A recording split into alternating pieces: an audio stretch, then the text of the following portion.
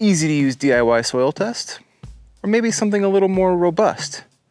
Which one is easier for the average lawn care DIYer?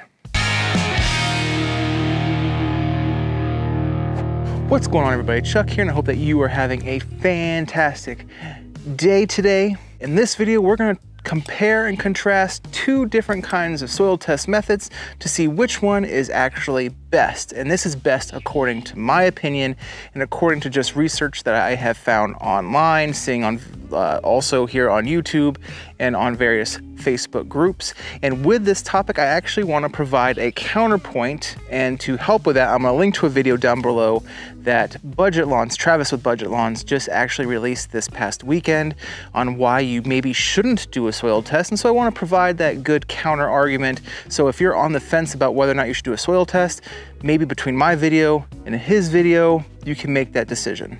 The time is now to go ahead and do your soil test if you're going to do one, of course.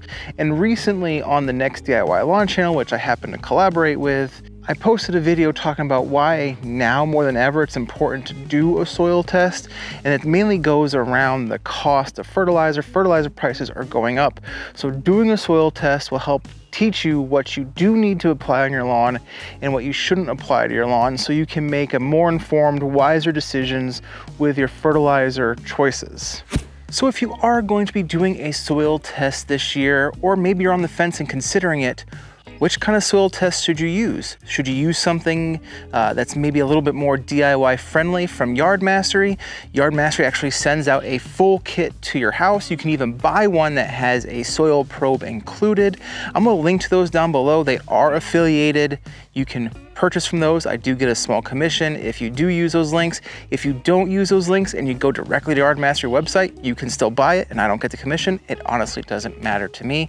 All this hatred and vitriol towards people and creators that use affiliated links, I don't quite understand. It's just a source of income, and it's really up to you, all the viewers, if you want to use them or not. So if you use them, great. If you don't, that's awesome too. The choice is up to you. Now, however, I will say with the soil test kit that comes with the soil probe is a little bit smaller, and I didn't really like it all that much, because this time of year when your soil is a little bit more malleable here in East Tennessee with clay soil, it's almost like a putty. It tends to, it was really hard for me to get the core out of the probe with my big fat fingers. So I ended up using a screwdriver a couple times, and eventually I just gave up altogether and used a mixture of a small hand trowel, or hand shovel, excuse me, and my probe plugger. So whatever works for you. The key thing is you just want to get 3 to 4 inches down into the soil, because that's the area that you want to actually collect your samples from. You can also go the more detail-oriented route by using a company like Spectrum Analytic. You may have to provide a larger sample size, but you also may get back a soil test report with a little bit more information on it. You can also go with your local county extension office, and the test is fairly similar. There's a little bit of a difference, and technically speaking, if you do go with the local county extension office, that's probably a really good safe bet, because no one is going to know the ground and the soil and everything like that in your local area than your county extension office. So that's also a very viable route to go. So for the purposes of this test, I'm going to be using the Yard Mastery DIY Soil Test Kit, along with sending samples to Spectrum Analytic. Both are easily available to us DIY home-owned lawn care folks, and they seem to be the most commonly used in the lawn care community. Now, I'm just going by off my own, what I've seen on YouTube and on the Facebook forum, Facebook groups and stuff like that. So there are other methods out there, but those are seem to be the two that get used the most. The key thing to collecting a soil sample is you want to get as large of a sample as possible. Don't skimp, don't be lazy, because basically what you're doing is you're grabbing an average of whatever area you are testing. So if you only pull samples from a couple little areas and put it into whichever soil test you decide to go with, that's the sample that you're gonna end up testing from. So if you grab samples from all over your yard or wherever you are testing from, like here at my house, I'm doing the front yard is getting its own test, the backyard's getting its own test. So I grabbed at least cores or samples from 15 plus areas across my lawn, and that's gonna give me a nice robust test to get a good overall gauge to what my soil is looking like. The other thing is you want to, like I said earlier, you want to go 3 to 4 inches down in the soil. So however you plan on collecting your soil samples, whether it's with a soil probe, a probe plugger, using a shovel, whatever the case may be, just make sure you're getting 3 to 4 inches down in the soil, because that is where everything wants to test. Because technically speaking, your root should be at least going 4 inches down into the soil to grab all those nutrients. So Yard Mastery makes collecting the soil test very easy. You just go ahead, pull your cores, remove all the organic matter out of the sample, use a scoop, level it off, and then put it into the container with solution. Don't spill the container at all, don't empty it, keep it all together.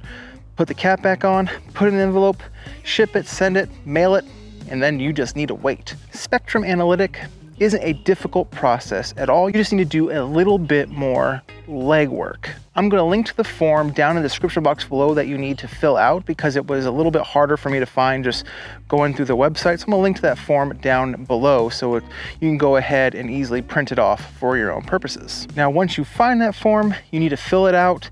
It's actually fairly self-explanatory. There are codes that you need to use to tell them what kind of test you want to do, and all those codes and the descriptions are down on the bottom of the form.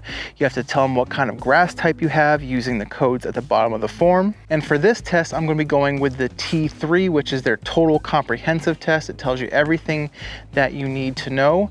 Now, for the Spectrum Analytic, you do need to provide your own bag, your own way to ship it. So I am using a Ziploc bag, and you need to make sure that the description on the bag matches the description or the name on the form. So for these purposes, I'm calling my front yard Dad FY, backyard is Dad BY. So I'm putting that on the form and on the Ziploc bag. Unfortunately, unlike the Yard Mastery kit, you do need to provide your own postage. So I went to the post office and I used a priority mail, and then shipping the sample size that I did, it was like 12 bucks to ship it. I think it was like 1 to 3 days priority or something like that. So that is a downside compared to Yard Mastery, which comes with a prepaid envelope, but you're making that up because you're not having to pay for the soil test up front. Now, as far as the first part of the soil test goes, I'm going to give the point to Yard Mastery or similar soil tests that you can purchase online, because like I said, it comes with everything you need to collect your soil sample, including a soil probe if you decide to go with that option. It has, like I said, the soil probe. It has the prepaid postage envelope, which is a pretty nice thing. It has the solution that you can, the little jar with a solution in that you put your soil sample in. It has everything you need to collect that soil sample and get it shipped off to the tester. Now, as I said earlier, it also comes at a cost because you do have to pay up front to do that. So sometimes, like everything else in life, you pay for convenience purposes. So because it's a convenience to get all these things shipped to you, you do have to pay up front to get it. For the overall collection part of the soil test, the point goes to Yard Mastery. So that is it for part 1 of this 2-part series. I debated whether or not to just do one long video or separate them like I'm doing. The purposes mainly is just for the sake of time of the video. I don't want to have a 20-minute long video going over everything. So part 2 will be the reveal of the results that I get from these two and coming up with the clear winner of which one I think is better for the DIY lawn care community. I may go live with the results and just do sort of an interaction with you all on the results, get your feedback, what you think I should do based on my results, or I may just end up doing another video like this. I haven't quite decided yet on which route I'm going to go. So that is it for this video. Like I said, this is gonna be a 2-parter, whether or not I do the second part live or record another video once I get my tests in. I haven't decided there, but I hope you all enjoyed the content. If you did, give me a thumbs up. Also subscribe if you haven't done so already, because all that stuff makes a really big difference to the channel. And yeah, so I will see you all in the next video. Have a fantastic rest of your day, and God bless.